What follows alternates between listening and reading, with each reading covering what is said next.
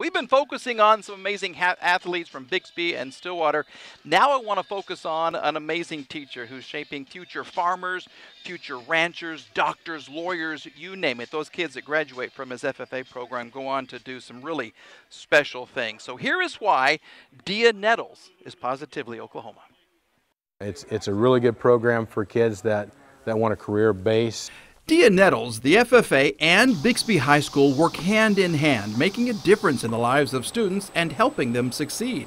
Everyone is just really there for each other, and you know that you can count on anyone, anytime, and they will be there for you. Mr. Nettles keeps his FFA kids very busy with the Tulsa State Fair, jackpot shows, a fall show season, then speech contests and horse judging contests in the spring. Then we go on into purchasing the new animals for the next fall show season. Born on a farm and raised around agriculture, Mr. Nettles knew at an early age what his life would be like.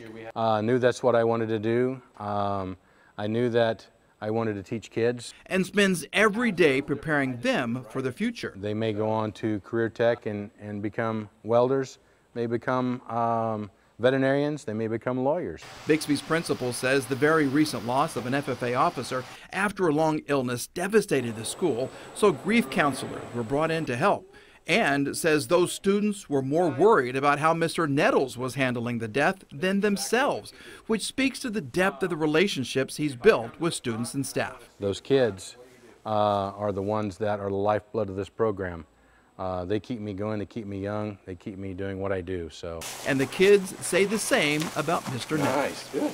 My favorite thing would be probably Mr. Nettles and just how he brings all of us out of our little bubble, and we all do a bunch of things and learn. He has coached me through so many experiences that I've had to go through during high school, and I really don't think I could have done it without him.